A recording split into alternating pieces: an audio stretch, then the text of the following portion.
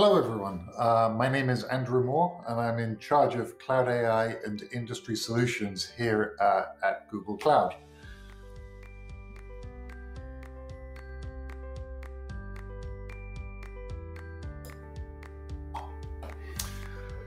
What I'm most excited about for 2021 is the velocity of artificial intelligence. We have invested heavily in the tool chains that allow us to develop new AIs or new classes of AIs faster and faster. And starting in the second half of last year, we've really seen the phenomenon happening where what used to be a big project is a medium project. What used to be a medium project is a small project, as we're able to create these AIs faster and faster. So at the end of 2021, I think we're going to look back and say the theme of this year was velocity, and the fact that making big fancy AIs has become more and more of a rapid fire type of activity.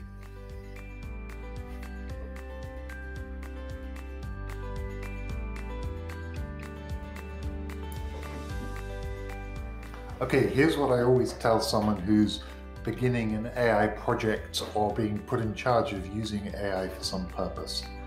Your project has to be in 3 stages. And the second and third stages have to happen together. So let me explain this.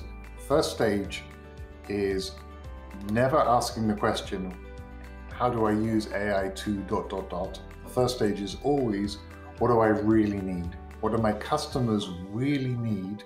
What is the thing which will make my service or product just completely different from how it is today?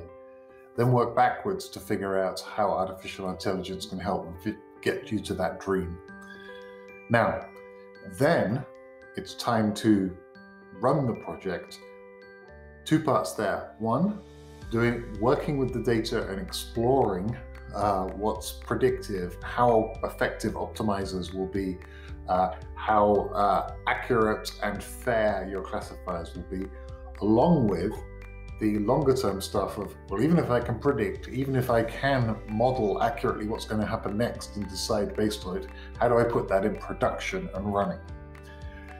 The key in the what's possible data science stage and the ML ops engineering stage is you've got to work on both of those together. Do not start doing the data science without thinking about how it's going to be implemented. That is the big lesson that I personally have learned throughout my career, and it's one of the ways that at Google we make sure that an AI concept actually gets delivered rather than just sitting as a fun experiment.